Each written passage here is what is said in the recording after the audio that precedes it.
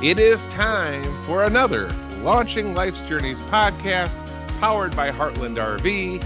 I am your host, Will Miller. As many of you know, with my excitement, we've begun a brand new campground series with MARVAC, the Michigan Association of RVs and Campgrounds. So we also have my lovely co-host, Miss Maris Brennan. And as we do on every podcast, every show takes us to a different destination. Today's destination takes us to Cornwell's Turkeyville, USA in Marshall, Michigan, home of the famous restaurant and dinner theater. Miss Patty Cornwell, thank you for joining us, stepping out away from the sun to be on the Launching Life's Journeys podcast. Thank you so much for having me. All right. So my name is Maris. As Willie said, I'm from MARVAC. We are the Michigan Association of RVs and Campgrounds. We are the destination resource when you are planning campgrounds here in the state of Michigan. And Patty is one of our fabulous members, and she has agreed to come on and tell us all kinds of awesome stories. Patty, tell us a little bit about the history of Cornwell's Turkeyville. I love this history because I've been there a long time. We have a long history. We have a wonderful restaurant. We sit on a 400-acre farm, first of all, and it's out in the middle of nowhere, but easy to get to, just off the highway. And we are 54 years old in our restaurant. I'm third generation family. There's fourth generation is my retirement plan. And then my grandkids are the fifth generation, all willing to work already. So it's a lot of family. It's a lot of fun, 90% of the time. You know, family, right? Yep. Oh, yeah. We have a 300-seat restaurant, and we serve turkey any way you can imagine. We serve turkey Reubens. We have turkey sandwiches, turkey salad, barbecued turkey. So anything you can fathom. We make fresh pies every day. We have 13 different kinds of pies. So always making pies, and the rhubarb is the best, but coconut cream is our best seller. So, you know, everyone has their own favorite flavor. We have an ice cream parlor. We make all our own ice cream. So twice a week we have people that come in. We let the kids that work for us design flavors. So we have all kinds of flavors of ice cream. Turkey Tracks is one of them. We have a huge gift shop, 5,000 square feet. We have everything from stuffed animals to home fixtures, all kinds of stuff like that. We have a bakery. We make all our own good baked goods, and everything is made just the way Grandma made it back in the beginning. So still her recipe for the rhubarb pie, still her everything. My daughter is, I've always said my daughter was given to me as a grandma. She's an excellent cook, and she makes new recipes all the time. So it's a really fun place. We also have a dinner theater, seats 176 people. And in our dinner theater, we do 5 shows a year, plus a children's theater in the summer. And we're doing I Do. We have Trailer Park the Musical this summer, which is a comedy. And in the spring, we're doing Sex Please We're 60, which is also a comedy. Wow. I know. So good lineup in shows for this year. And the dinner theater is roast turkey with mashed potatoes and dressing, kind of a buffet before you see the show. The whole experience is about 4 hours long, and it's a blast. We do 8 shows a week, so very busy with that. And then we also have a campground. And in our campground, we have 176 sites as well. And it's walking distance from all of the things I just said. Wow. The campground's about 12 years old. Awesome. Now, I want to back up a little bit. I mean, obviously, multi-generational, family-owned. You know, obviously, I'm sure that you guys have developed very strong relationships with repeat customers and families that come year after year. If you would just, how did this all begin? The restaurant started with my husband's family. Okay. So I wasn't born a turkey. I just married one.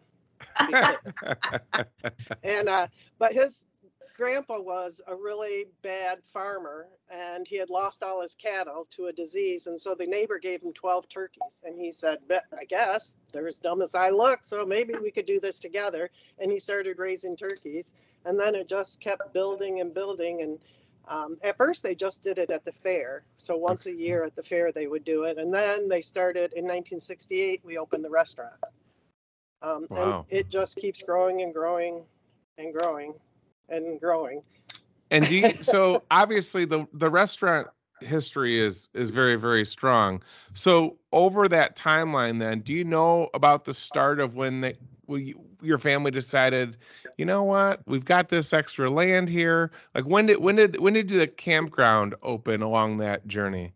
12 years ago. 12 years ago. So literally in our motorhome on a beach in Florida with a bottle of wine, my husband and I were sitting there going, like, he's the numbers guy, I'm the marketing person. I'm like, well, we start a campground, they'll go eat at our restaurant, they'll go to our dinner theater, and we kept talking it back and forth. And then a year later, we started the campground. That's fantastic. What a story.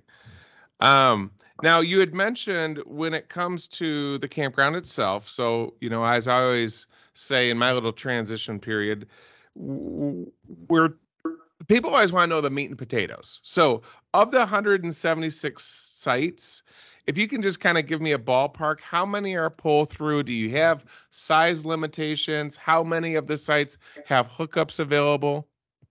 All right. Well, let me start by saying the pleasure of our campground is we both grew up camping. So we both are motorhome people. We grew up with our families doing it. And then together we've always had a motorhome. So when we built our campground, we built the campground we wanted to go to. So when you're squished, like and you're standing outside, you can't get your awning out because the guy next to you is too close.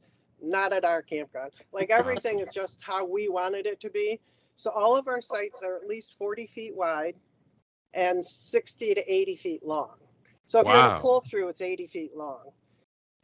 It's napping grass, I said. Like we spent a lot of time growing thick grass because I said you should be able to lay down on the grass and take a nap. All of our sites, all 776 sites are full hookup. So everybody has water, sewer, and electric. Everyone has a cement patio, so you don't have to bring your rugs. We have the perfect patio for you. Everyone gets a fire pit and a homemade picnic table because that's what my husband does. And he built all our picnic tables for our campground. Wow. That's fantastic. Now, just side note, and I'm not trying, I want to ask, does he also build picnic tables for passerbys to purchase picnic tables as well? No. Okay. So he uses his labor of love exclusively for the campsites. Right. He likes to build stuff. We just didn't have any money to buy picnic tables when we started, so we're like, well, we'll build them. So wow, that is fantastic. It's my son-in-law and him that did it. Okay, awesome. My yard looked like a picnic, like we were growing picnic tables because we had so many of them spread out in the yard. Well, one thing that I really appreciate too with this story as we're getting to know you and our listeners are getting to know Turkeyville, USA, is it is nice to see that obviously you guys made a dream come true. You are campers, the lifestyle, and you made sure that you weren't going to make any compromises building what you've built. And I'm sure that you guys, because you've built with the understanding of what campers want and need because of your own experience, I'm fairly confident you guys probably get pretty busy. So when it comes to going back to those meat and potatoes and booking, what do you recommend over the course of the last 12 years? How early should people be contacting you guys to book during the camping season? I mean, is it like a year out or not quite that dramatic, maybe just a month or two ahead of the season? Right. Well, if you want, holiday weekends right now are already pretty much sold out, maybe a little bit for Labor Day, but our holiday weekends go fast. You kind of said something about repeat customers. We have a lot of that. We have a lot of people that come out and say they're going to stay for 2 days, stay for a week or a month. It's just that much fun. And I'll tell you more about that. But I would recommend calling as soon as you know. Like we're booking now. We actually have 50 spots that are year round. So we're open all winter. So there's someone in the office every day ready to take your reservations. But besides all the stuff we've already talked about that goes around at Turkeyville, we have a calendar of events. So April through the end of October, we have something going on, not at the campground directly, but just that short walking path down to Turkeyville. And there's like flea markets and craft shows. We have a huge tractor show the second week in July. We have over 700 tractors. Wow. And every year it's a different theme. So it's either originals or a family heirloom kind of tractor show. So it's really fun. We do tractor pulls. I must say I won last year. Hey. Wow. I know. Someone said it was rigged. I say, no way. It was me. I was the best puller. I don't think I could pull a tractor. Huh? I don't think I could pull a tractor. Oh, yeah. You drive it and you got this big weight behind you and you pull the weight. They were That is cheering me awesome. on. I won.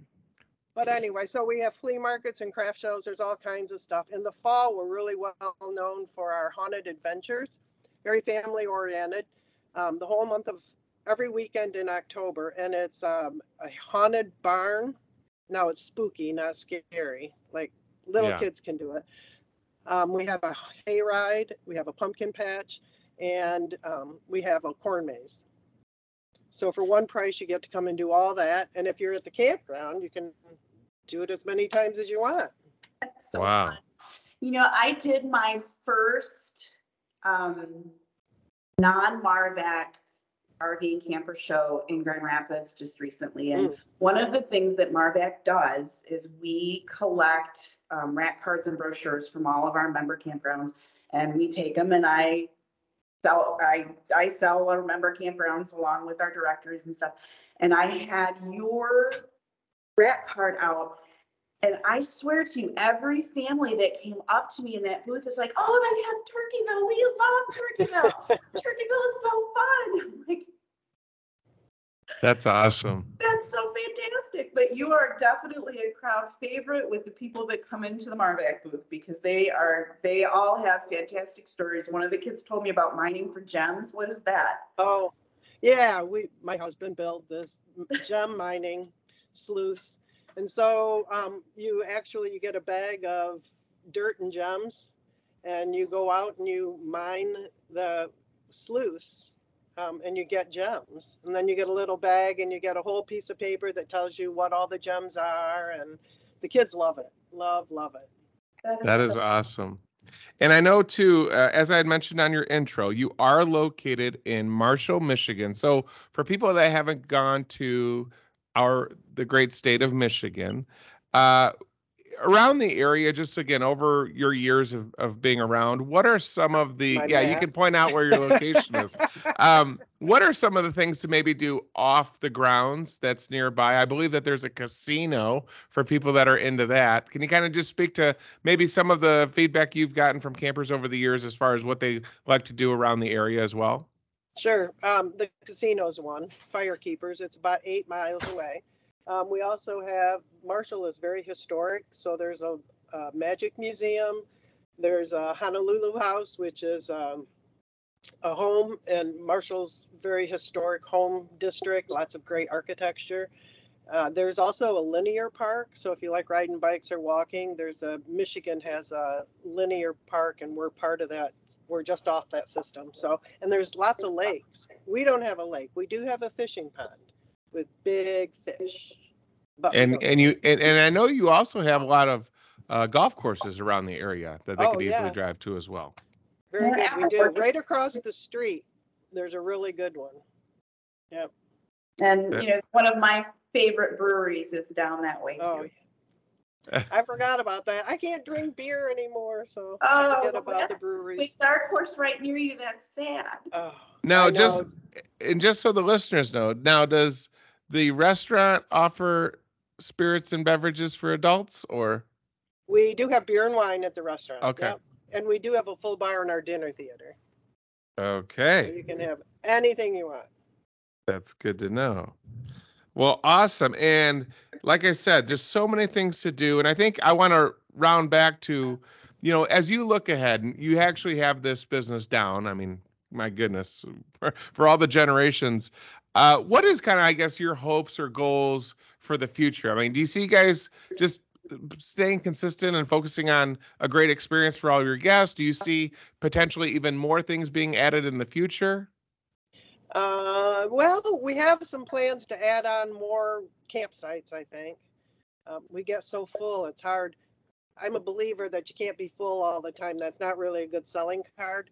So I believe we need to get to the point where we have some available, Yeah. so you can call and get one whenever you want it. So adding more campsites, continuing what we do and doing it well, always growing great turkeys. Our turkeys are grown specifically for us on another family farm. So we put a lot of effort, and that's a multi-generational family farm too. So my daughter teaches a lot of classes. So we teach you how to can, how to garden. She'll teach macrame classes. So in the wintertime, we're always doing that kind of thing. So we'll just keep doing what we do and keep doing it really well. Wow. You just really let the family just go crazy with their ideas. Like, I think this would be awesome. So let's do this now. And that's a wonderful way to run a business and a wonderful way to run a family. That's awesome. So if our listeners then, Patty, want to get booked, look at what you have to offer in the store, get signed up for some of these activities that you have and start planning, are you on social media or a website? What is the best way for people to get in touch with Cornwell's Turkeyville, USA? Well, we are on Facebook. We do Instagram. We are, obviously, we have a website, www.turkeyville.com. And call. If you call for the campground, you'll talk to Angela, who is our manager, and she's something. You gotta like Angela. She's a lot of fun. Yeah. So for our listeners, what is the phone number? 269-781-4293. Awesome. And when is the official start or opening for camping season where campers can start arriving? April 1st. Okay. April 1st. Well, Maris, I think we've got our fill with Miss Patty Cornwell giving us a breakdown. Patty, I love you sharing your family's story. I love how it, blossomed from maybe a failure of farming to now serving, hundreds of families every summer, creating lifetime memories. And, what makes my heart warm is that tradition's continuing and to see your children embracing it and wanting to continue your guys' legacy. Kudos to you guys. And I wish you guys nothing but a fantastic camping season here starting April 1st. So again, for everybody listening, look up Cornwell's Turkeyville, USA on Facebook, Instagram, or go to turkeyville.com and get your questions answered and get your trip booked. And hope to see you guys all there. And I wish you and your husband and your family safe travels back because you guys do live the lifestyle. So safe travels getting back. And I hope, like I said, you guys have a great start to this year. Thank you so much. Thanks for having me on. It was great to see you, Patty. Yes, nice to see you. We'll see you soon. Bye-bye. Bye. I'm Will Miller, and I want to thank you for tuning in to the Launching Life's Journeys podcast brought to you by Heartland RVs. Stay tuned for our next destination.